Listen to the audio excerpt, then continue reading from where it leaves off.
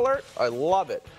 Time to separate the real from the no big deal. Something or nothing. First up, Caleb Williams.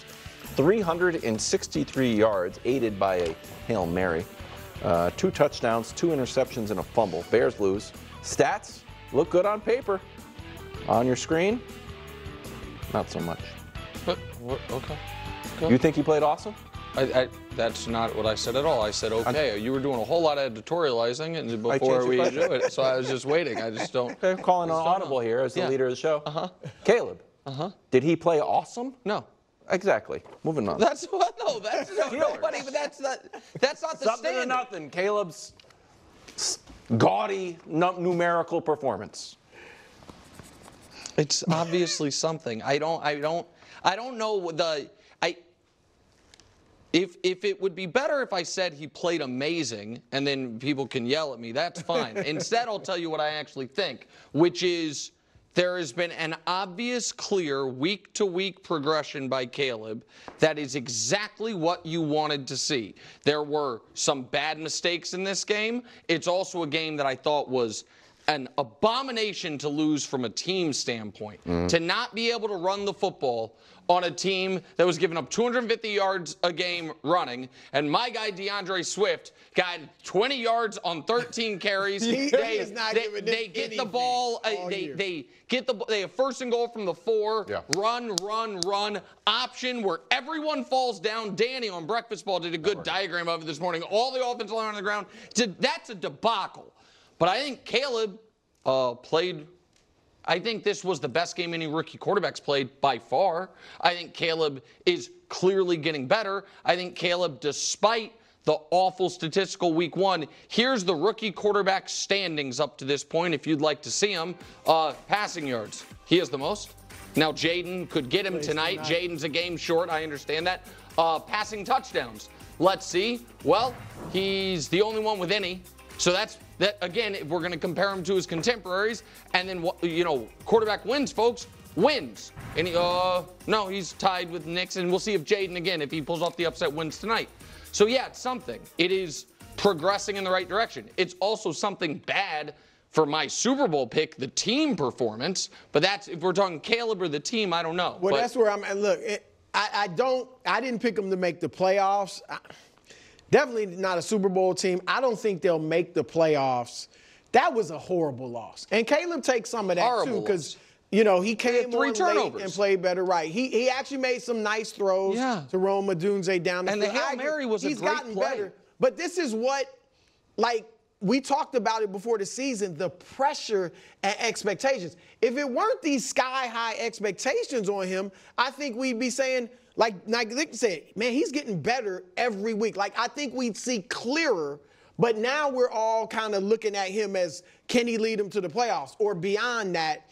And I don't see that happening because Anthony Richardson was trying to give them that game. He was desperately trying to give the Bears that game, and they couldn't take it. Correct. So Caleb is showing that I think in the long run, he's going to be fine, and he is progressing and getting better every week. Yeah, I'll be quick. It's definitely something because you always want to see a young quarterback continue to grow and progress and make strides, and he's doing that even though he's still turning the ball over. But you're making him throw 52 times. Right. You're making against the worst run defense in the league, but you can't run it. So this is why it is something too, because it's something also because he's doing this despite, in my opinion, an offensive coordinator that is not putting him in the but you're right. Greg's right. Who called him a genius? I thought he was like the new whiz kid. Shane Waldron? No. I mean, he was the hot stuff. No, I mean, they got rid of Luke Getzey because everyone hated him, but I don't think that. But that is something, what Greg's saying, whether it's Eberflus and the OC or not, because are they going to have a coaching change after this year? Okay, so right now, if it doesn't turn around, they're going to. Now you got a young quarterback. This has been the problem with a lot of these guys. Yeah, keep throwing in new regime. Greg, quickly, did you put the fumble, strip sack fumble on Caleb, or was that just like a breakdown of the offensive line? I mean, their offensive line has kind of been terrible. But that was also, just so you know, that wasn't even their offensive line. That was a tight end one-on-one blocking the Niners' 19th overall pick, Latu. Like that was just, now I think a veteran quarterback feels that pressure sooner. but I think almost any quarterback that gets hit like that is fumbling. Yeah, but Caleb made one of the picks was awful. Don't get me wrong, but I thought it was a step in the right direction. This guy. Steelers 3-0 after down on the Chargers. Herbert had to leave the game. Fields may have ended the QB controversy before it started. First 3-game winning streak of his career. Undefeated Steelers. Something or nothing. Listen, I think it is something in that they are building up enough of a cushion where they're now a viable playoff threat, but nothing more. To make the playoffs, or you think they're... No, a viable threat to make the playoffs. Going into the year, I thought this is going to be Tomlin's first losing season. They're not going to make the playoffs. They were one of the easier, when we picked teams that made to miss, they were one of the first ones. I'm like, well, they're out. Starting 3-0, it puts them in, and they also, remember, have that brutal end of season stretch. What it is something for is this: I don't think Russell Wilson will ever start a game in Pittsburgh. That's what I think something. I think that this is just Justin Fields' job now. Yeah. And that kind of is a bummer for Russ, but I think that's what it is. Yeah, that's what I'm focused on. That's why it's something to me. Like when you take a player who was pretty much like thrown away, and you lean into what he does really well, you simplify the game, and you support him with a really good defense. You have him reading half the field. You are putting in runs because that's what he does well. You're running the football to support him. They're doing everything you should do to support a guy that you feel like we're going to try to bring him along as we go throughout the season. Right. That's what it's supposed to look like.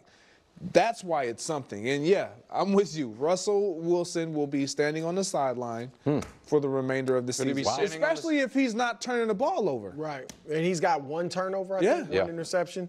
Look, that defense is giving up 8.7 points a game. Well, and they play well against the division, like give it a nothing. The Ravens and stuff. Just slam a nothing on there. It's something. Just say it's a nothing. It's something. Okay. Remember how you were saying correctly, I think, that through 2 weeks we didn't really know what defense was good and what wasn't? Yeah.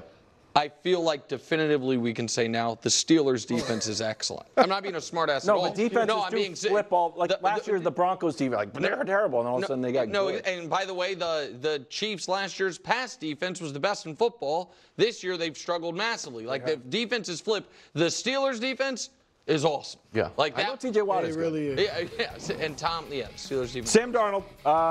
I'm a Vikings guy, everybody, by the way. 4 touchdowns yesterday. Leads the league in touchdowns. The Vikings are 3-0 with wins over the 49ers and the Texans. Darnold this season. What in the world? Look at the passer rating. Only quarterback with 100 passer rating in each of the first 3 games. Yeah. Something or nothing. Listen, nothing as far as the Darnold piece of it. Really? Yeah, I mean, the Vikings are right now a testament to coaching.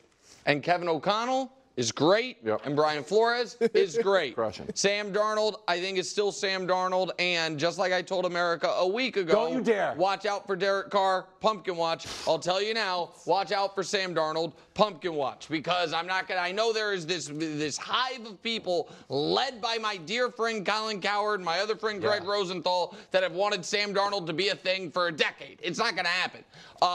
The bigger something in this game to me, Greg, was Texans. This is the second straight game that Texans offense hasn't hummed. You think that's a floor? I thought that was a floor. Well, last week they struggled against Chicago offensively. The week before, their offense worked, but their defense struggled against Indy. Like, this team has not been, the instant contender, I think, that we thought it was. 224 total yards for C.J. Stroud and friends. Yeah. Yeah, we're not talking about that. Yeah. We're talking about Sam Darnold, which is something, Nick. Okay. Let's come on now. You're a Sam Darnold guy or just Vikings? He's a Darnold guy. Look, I'm a KO guy. I'm a Kevin O'Connell guy. He's great. Like he has put this young man in a situation. He's not that young anymore, bro. It's no stress. He's younger than me. What is he? There's no stress. No, he is younger than 26? Joe Burrow. He has shocking. 27. He has all these weapons around him, so there's no pressure. It's like, okay, let's just get the ball in our hands of the playmakers. They got a great offensive line. They can run the football. You got a running back that can catch out of the backfield. Right. It's just a matter of just don't turn the ball over, which I'm not saying he's going to be over 100 passer rating for the season. Like, he's going to have a moment. So your pumpkin watch. Pumpkin watch. I don't Well, think he's he'll gotta be turn on into a pumpkin pumpkin. watch, right. I don't think he'll He's turn on the into watch. a complete pumpkin, but he'll have a game or two. What do you mean, complete pumpkin? So you think he'll have a good season? You think he'll have a really I do. nice season? I Did do. you pick them for the playoffs? No. Oh, they got a shot. We'll see. That's the other If thing that's Dallas that's is really the other falling thing off- that's really problematic for my Bears is Detroit's There's no 2-1, exact game. Green Right. Bay's 2-1.